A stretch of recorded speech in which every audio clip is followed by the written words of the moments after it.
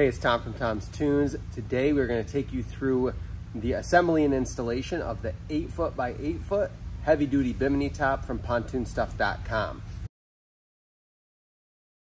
We're going to start by opening up the box. So we're going to take a look at everything that's going to come in the box, and then we can start from there. You've got your frame pieces. So we have two sides. Just going to peel that off. You'll need some wire cutters or scissors to get rid of these zip ties. When we take this out of the package, what I'm paying attention to, I'm going to actually lay this out on the floor, oriented how it's going to go on the boat. And the way this works is this bracket right here is going to be forward on the boat. So what that means for me is that this is my port side. So this is my left side. I'm going to go ahead and set this over here. We are installing this on a rubber floor so we don't scratch everything up, but if you're doing this at home, if you do it in your yard, maybe in your living room on the carpet, it'll keep it from getting scratched. We've got our actual Bimini canvas. This is navy blue to go on this blue boat right behind us, so I'm going to set this aside for now. We have a hardware box. I'm going to set this aside. We'll come back to it shortly here. We're going to get the rest of our framing out. These are our cross bows. So these are, this Bimini top is a 4-bow system. We're just going to set these up towards the top for now because they'll eventually connect our two outer pieces. And then our last item in the box is our starboard side piece. And again, identifying this bracket is going to face forward when it's on the boat. So we'll set this over here.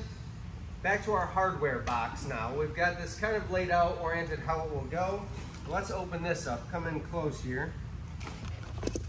You've got your instructions, and something to pay attention to on these is that it's going to show you your 1.25" Bimini frame, but we really need to look at the mounting locations for 8-foot long frames. 34 inches from the stern support to the middle support, and I measure that in between the supports. We'll show you that in detail. 38 inches between the middle support and the front support. We've got an electrical bag here with some hardware. So this we're going to use to run electric to the stern light, the anchor light on the top of the Bimini frame. We'll set that aside for now. These are going to go up on the boat. These are our brackets. They're mounting brackets. The cool thing about these is your seats will be below where the pin goes through and where everything mounts. So these make the Bimini sit up nice and high. No rubbing or chafing on your seats, ruining the vinyl. Those will go right up on the boat. And then our last piece, we have our connecting tubes. These have a spring button in them, which makes it easy, but these are what's going to hold all of our frames and crossbows together. Our hardware bag, I'm going to go ahead and open this right up. If you're using these splices, you can absolutely, I would tape them or heat shrink them with heat shrink tubing, or use a heat shrink butt splice. We have nylock nuts with stainless bolts. Those are actually going to hold our mounting brackets to the railings. We have Allen wrenches if you need to tighten anything up in terms of the Bimini frame. And then we have a little plastic grommet, which is going to be for the wiring on the anchor light. So before we get any further into this, we need to run our electrical for our stern light. The way that we're going to do that, we're going to take that 16 gauge black and red wire. Black is your ground, red is your power. And the way that this will coordinate with your boat, whether you have a new boat or you're using the Pontoon Stuff wiring harness, your red will eventually connect to the gray with a blue stripe, and the black will connect to the black or the ground wire. Doesn't matter which bow I use, I'm just going to take one, and I'm going to start by running my wire through that hole in the bottom so the bow is arched. We're going to run through that hole in the bottom, and we're going to go ahead and run it out the side. I'm going to pull all that slack through gently. And then what I do to make sure that I don't go too far is I just tie a soft overhand knot towards the end. That way I can pull all my slack out and not pull my wiring through because I need this to tie into the anchor light. Another big step that you don't want to miss is we're going to take that lead end and I need to run it through that connector. So I'm just going to slide that through. And I'll go ahead, since I'm here, and I'm going to push this spring button here to allow it to slide in, and it will click into place. So now my wire is through that. This is the farthest rear bow across. I've got my end of my power cable for my stern light. What I need to do is run this through the rear tube of the actual support. So that's why I lay this out. So I know this is my starboard side. This is going to go on the driver's side. That's where the wiring is for the stern light. Before I do that, if I try to just push this through, it might go eventually, but we've got a little hack for that. It's called the vacuum trick. The vacuum trick came to us, credit to Marty. What I'm going to do is take some of that bubble wrap, and it's nice and light, so it's not super heavy, super thick, and I'm going to tape that to the end of my power wire. We're trying to keep this nice and sleek, so I'm going to use as little tape as possible. And then this is actually a little bit on the long side, so I'm just going to tear off about 1 inch there and leave myself just a little tail. So the way that this works is the vacuum is going to be on the bottom end. It's going to give the vacuum something to pull through and kind of take up space in that tube to pull the wire through. This is really cool. I need to put it in the farthest back bow. I'm going to start it in there just a little bit, and I'm going to hook the vacuum up at the bottom here. This is a pretty heavy duty shop vac. It works the best. I haven't even tried it with our smaller shop vac, but this gets the job done. I'm going to take another piece of bubble wrap from the packaging, and what I'm going to do is position my vacuum around the bottom of that farthest rear bow. I'm going to wrap this around, and once I start the vacuum, it's going to hold that nice and tight. Here we go.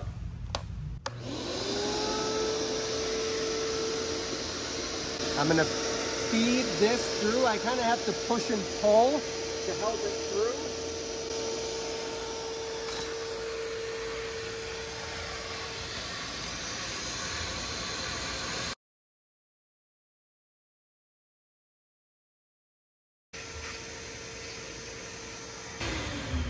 Once I've only got a couple feet of wire left, I should be pretty darn close. But just like that, my wire is vacuumed right through. What happens is that end of the cable will get stuck on some of the hardware that's running through that holds everything together. So that's where you're just gently pushing, pulling 3 to 6 inches back and forth, and you'll feel it take it when it gets past that hardware. I'm gonna pull my wire till it's nice and snug through all of the tubing.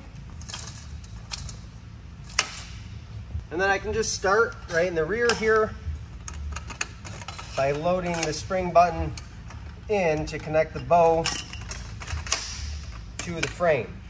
I'm going to repeat that same step for all the bows, and we're going to go ahead and tie all of the framing in together. I'm going to go ahead and connect my bows to this side.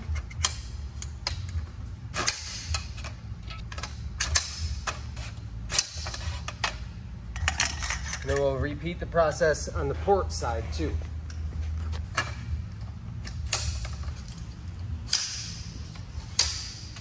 Before I put any in all the way, I'm going to get them all started.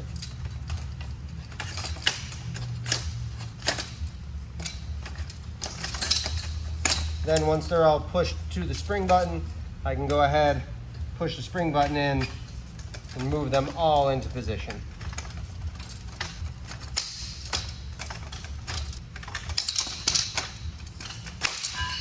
Our frame is fully assembled.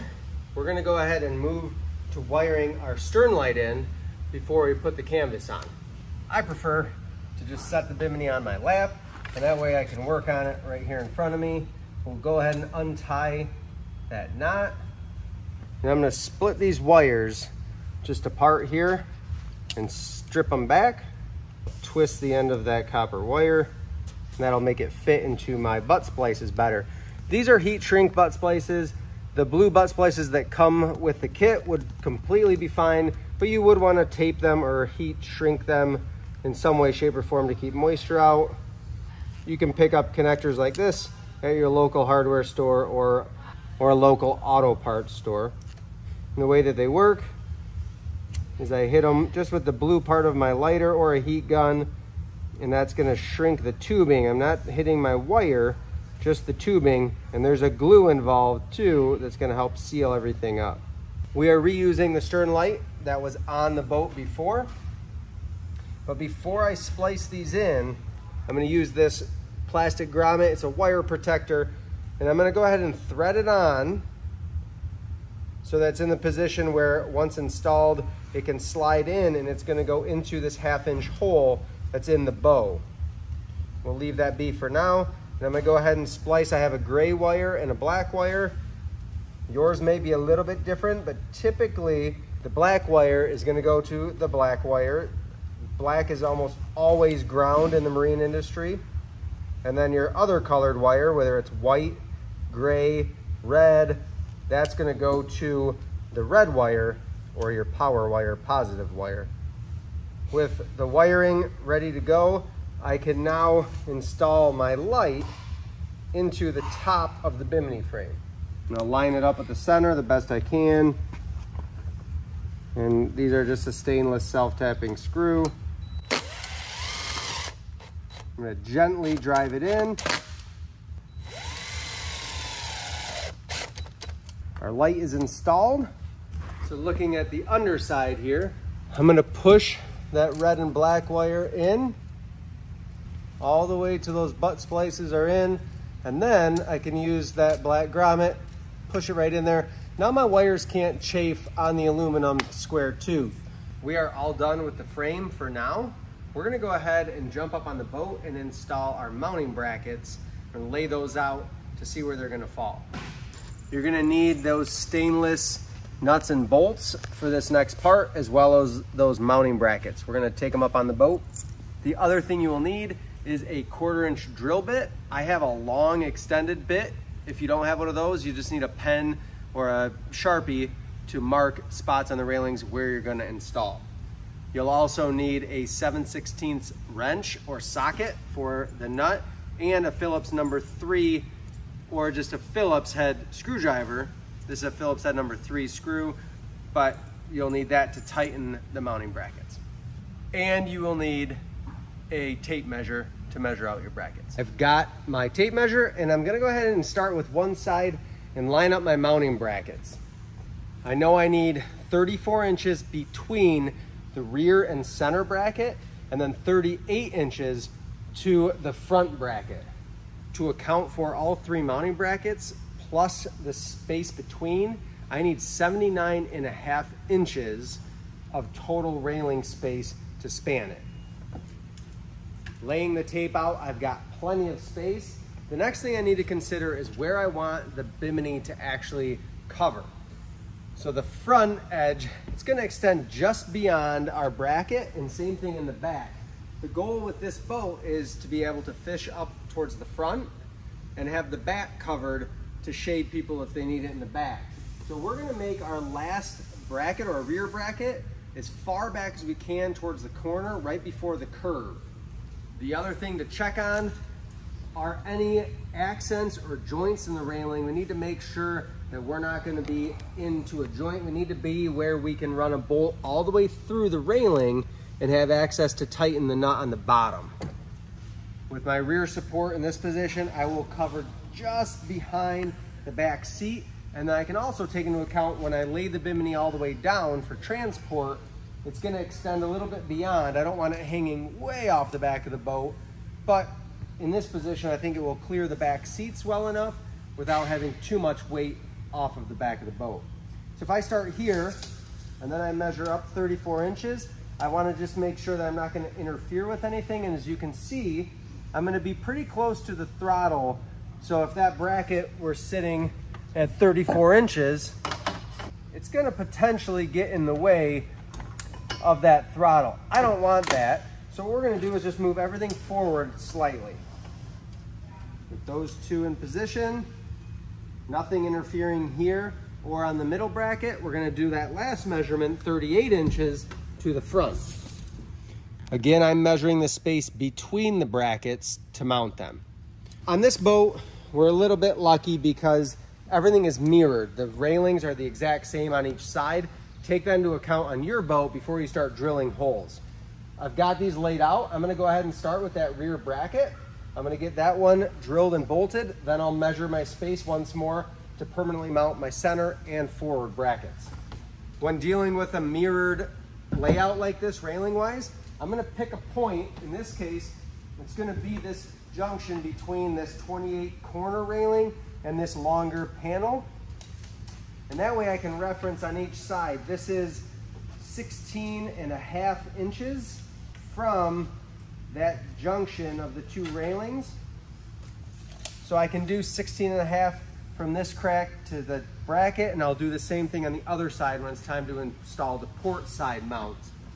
I'm gonna carefully hold it in place, and then I can drill down through. We're going all the way through the top and bottom of the tube. I've got my Phillips head screwdriver and my 7/16 wrench. I like to drop the bolt down through my mounting bracket first, then I can hold it in place, run it down through the railing, and there's just enough bolt on the bottom side to get my nylock nut threaded on, and then when I tighten it, the nylon of that nut is going to keep it from ever coming loose.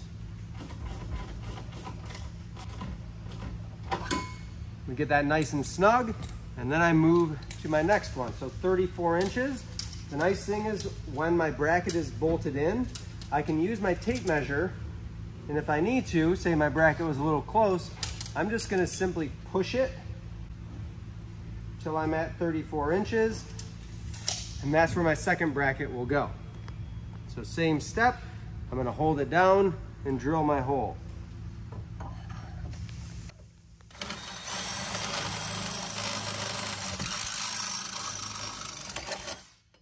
If I weren't using an extended drill bit, it's a 1/4 inch, I would put my bracket on in position, and I would take a Sharpie and mark on the railing, remove the bracket, and then drill straight through.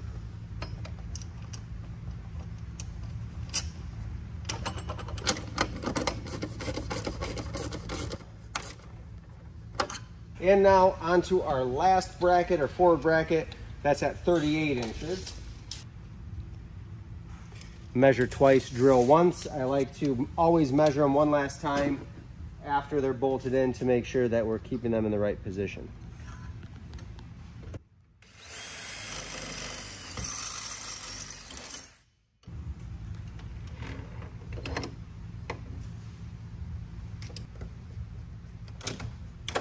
I will mention you need a fairly skinny screwdriver. This is a #2 Phillips, but I'm just using it to hold the bolt in place. But the hole that you're gonna go down through is relatively small. It helps to have a skinnier screwdriver to go down through for tightening. I've got my brackets on the starboard side all installed. I'm gonna move on to the port side and repeat the exact same process, same spacing to make everything nice and even.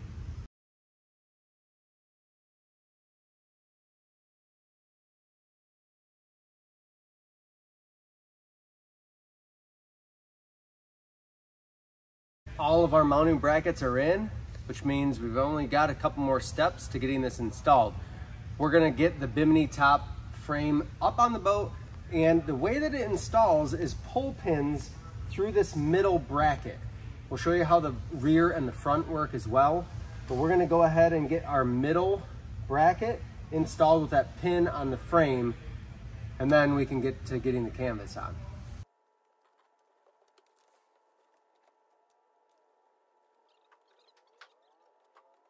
So this is resting in the all the way back position. You could trailer it just like this, and it's nice and sturdy.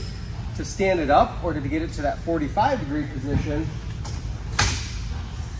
I'm gonna stand it up. I'm gonna drop the rear leg. And the way that I get this into the rear bracket is I pinch these top spring buttons, and they correspond to the bottom, and that's how we lock it in place. If they don't both engage in the bracket, just give it a little twist and they'll typically pop in.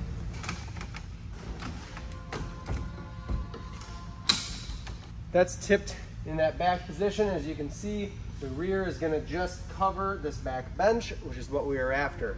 We're gonna grab the canvas and we're gonna put that on. The way that we do that is we start with the back, and it's labeled back, and there's a hole that's gonna slide over the light, and then we just work our way forward with the zippers. Really helpful to have 2 people on this, but it is manageable if you're by yourself. In that box with your canvas, you're gonna have the main canvas, and when you open this up, you're going to find the boot cover as well. It's just a skinnier, zipped up. This covers the canvas when it's tipped back or in storage. Protects the canvas from sun, fade, and wind abuse as well. So I'm gonna locate the rear, which is labeled Deckmate. This is the 8x8, and it says back right on it. That's just a tearaway tag. And there's a hardware bag with snaps. We're gonna set that aside for now. We'll get these installed in just a minute. A quick tip, I would go ahead and unzip every zipper first before you get working on it. That way everything's ready to zip back up.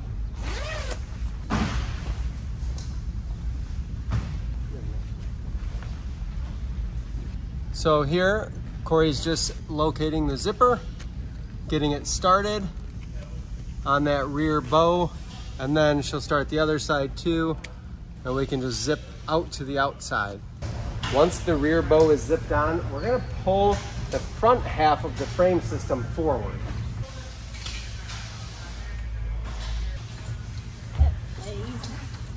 And then I think it is easier to go ahead and zip that front bow before doing your middle bow for the front portion.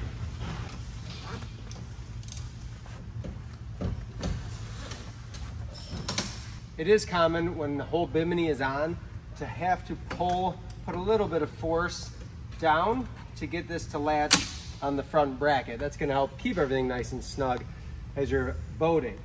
What I like to do before I fasten any of our snaps is I like to just make sure everything is centered. We have these little plastic clips. These can be screwed in to the tube, and they just help when everything collapses together to keep it nice and organized. You could run a self-tapping screw in there, or if you're gonna leave your bimini up most of the time, you may not even use them. So I look at where we are centered. We could use a tape measure and run it up. The other way to look at it is we have a center seam, and I try to get that as centered as possible. It's generally gonna rest about halfway through the curve on the front and the back.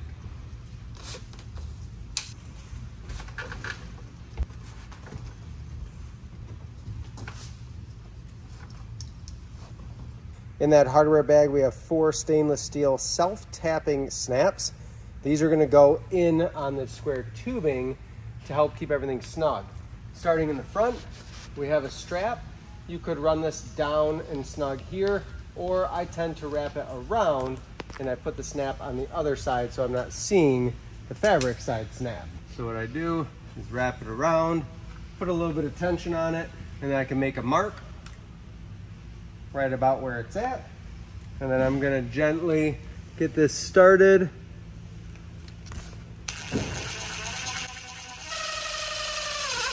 And once it starts to drill, then I can go ahead and give it a little force.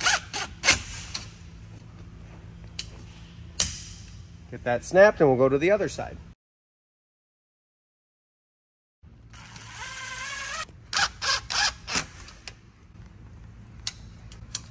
For the rear snaps, I almost always end up going just below this bracket on the outside, just into the square tubing. You gotta leave just enough space for the snap to snap, about 1/4 of an inch, and I put it right in the middle, and that will pull this back part of the fabric nice and snug.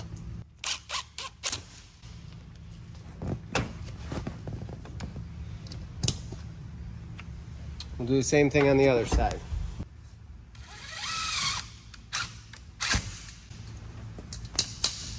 Our snaps are in. The one last thing that I do on each boat is I do fasten this with a self-tapping screw so that when this collapses, it can grab and stay nice and organized. So I make sure it's in a position where I can screw it in, it won't interfere with anything. This will be able to tip back, could actually probably go a little bit lower, and then I'll run my self-tapping screw in there. And this could also be riveted in too if you prefer. I'll measure and make sure that we're the same on both sides.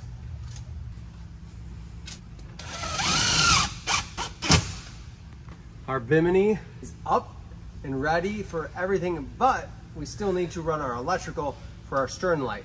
So what I'm gonna do is go ahead and tip this back so I get a little more light to work on, and then we'll get this wired into our accessory harness from pontoonstuff.com. So when I hit my navigation light switch, I get my anchor light too. We're gonna go ahead and tip this back.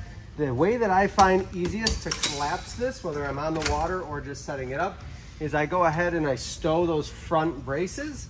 I come to the back and I push that back bow, then I can grab on, and that way I can stack the bows and it won't get all crazy as it comes down. Take my storage boot. We kick our shoes off so we're not walking all over the new seats. And there's a hole in the center that's gonna go over that anchor light. And what I'm gonna do is just bunch up the excess canvas, tuck it into the boot, and then zip to the center.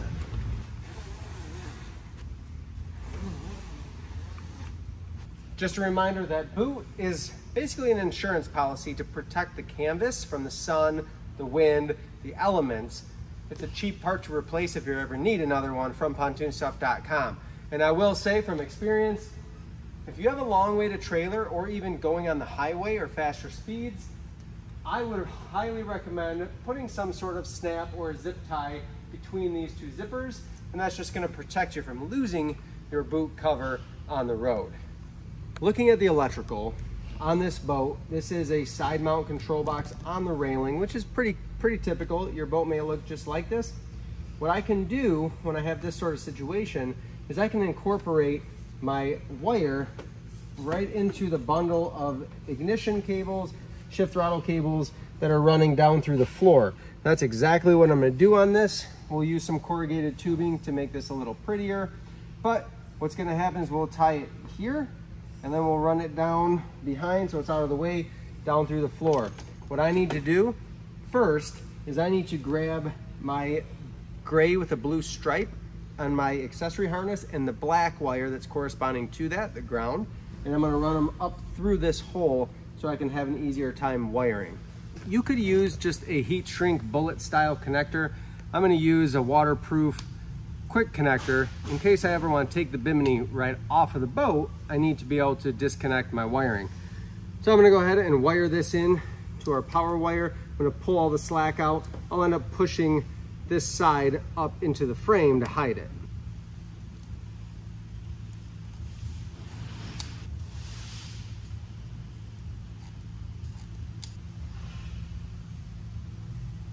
I could probably leave this wiring hanging out. Nothing would get hurt. It's coated, they're heat shrink, but we're gonna pretty it up with just a little bit of split conduit.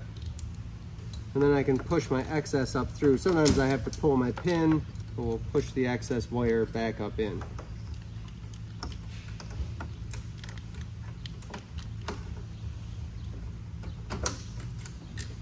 With that plug in place, I can now use the remainder of that red wire because my blue with black isn't quite gonna reach all the way.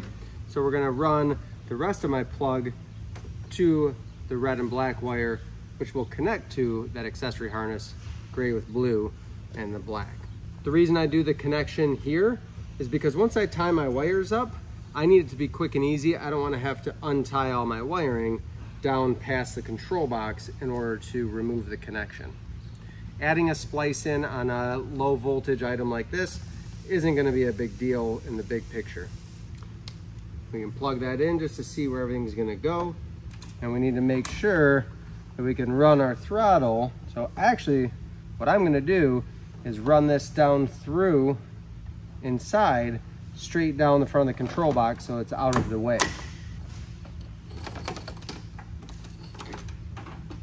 with my wiring now where I'm gonna have it run. We will cover this in that split conduit as well. But I wanna just go ahead and get it spliced into my ground and then that gray with the blue stripe. So we'll splice that.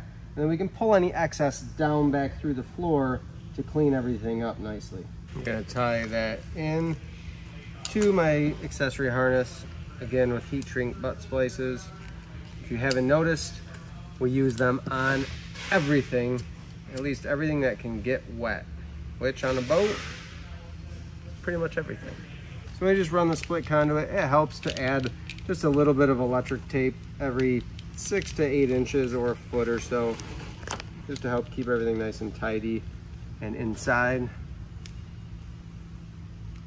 And just for fun, now that our power's all hooked up, always nice to see our anchor light working when we use that switch on the dash. That is one of the huge beauties of the accessory harness from pontoonstuff.com, is everything plugs and plays with their switch panel. Literally just plug it in and all of my switches correspond to the wires that run out, and then all I have to do is tie into those. Makes my life so much easier than trying to make my own harness or do something different. We're gonna run that split conduit all the way down through the floor. We'll give it a little excess that we can tidy up underneath the deck when we get to that point. To keep this nice and tidy and out of the way of our shift and throttle lever, I'm just gonna use a wire clip, and that's gonna tie it nice and tight to the railing. I'm not going through the paneling, keep in mind. I'm just tying it into the top of this square tube of the rail. The last steps to get this nice and tidy is just pulling it nice and snug down to where all of the ignition harness, shift throttle cables and such go underneath here. So we're just zip tying it in nice and snug with all of those components. When I tie it in here, I'm gonna try to avoid putting a ton of tension on the actual shift throttle cables, because we wanna leave them some freedom to be able to move at least that close to the control box. So I'm gonna tie it into the ignition harness, the electrical, for the motor instead. We'll run a few series of zip ties all the way down, and then all that's left to do is go underneath and tie my wires up nice and tidy on the bottom side. That is how you install this 8x8 Bimini top from pontoonstuff.com. Gonna keep you shaded. It's heavy duty. You can go full throttle down the lake and it's gonna stand up to the wind, the elements, and keep you comfortable on those hot days. Thanks for watching.